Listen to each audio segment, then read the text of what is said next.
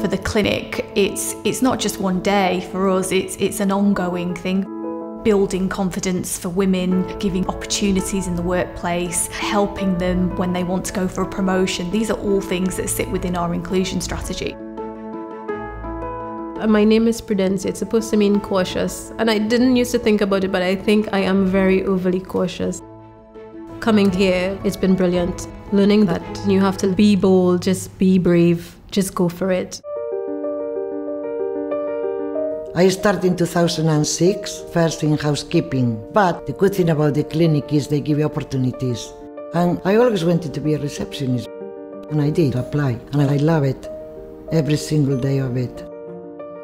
In the last 10 years, women have more positions, high positions as a CEO, executives, but it's a long way to go as well.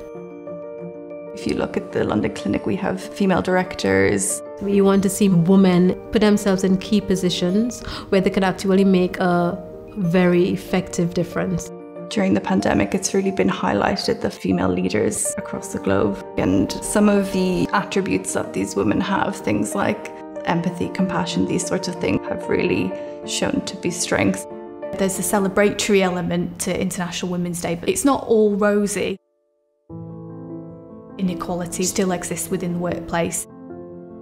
When things happen, at times, you're trying to dismiss them. But then when you sometimes sit down and start thinking about it, you say, I should challenge this is not quite correct. Advocating for somebody else, it's sometimes I find easier to step in, but when to do it for yourself is sometimes even more difficult. So sometimes you do have to give your opinion strongly but fairly. That's the aim. But choose your battles. What is the bias about? Is it about gender? Is it about age? Is it about race, ethnicity? Your mother or your parents say, oh, you cannot do that, you're a girl. Or you cannot do that because you're a boy. They say, you cannot cry, you're a boy, men don't cry. Only women can cry. So things like that, they create these little barriers on your head, creating prejudice. I started my nurse training in 1980. On my course, there was one man training to be a nurse. They didn't really quite know what to do with him about the uniform because, you know, they only had dresses. It was definitely seen as a girl profession. And clearly, if you look in the London Clinic today, you'll see much more diversity. So we received the Inclusive Employers Accreditation back in 2019. So we've been on a journey in terms of creating a culture of inclusion, and we are still on that journey.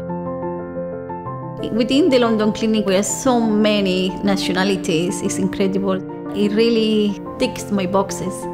We all apport a little thing, and all together they make it such a nice thing. Diversities in men, women, culture, language. I mean, how fantastic is that? That we can all be together and work together to strive for the same purpose, which is excellence in healthcare.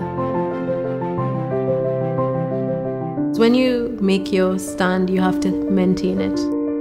As if something isn't remembered, then it's forgotten, and you want the younger generation to actually understand the amount of work sometimes that had to go into bringing women to where they are today.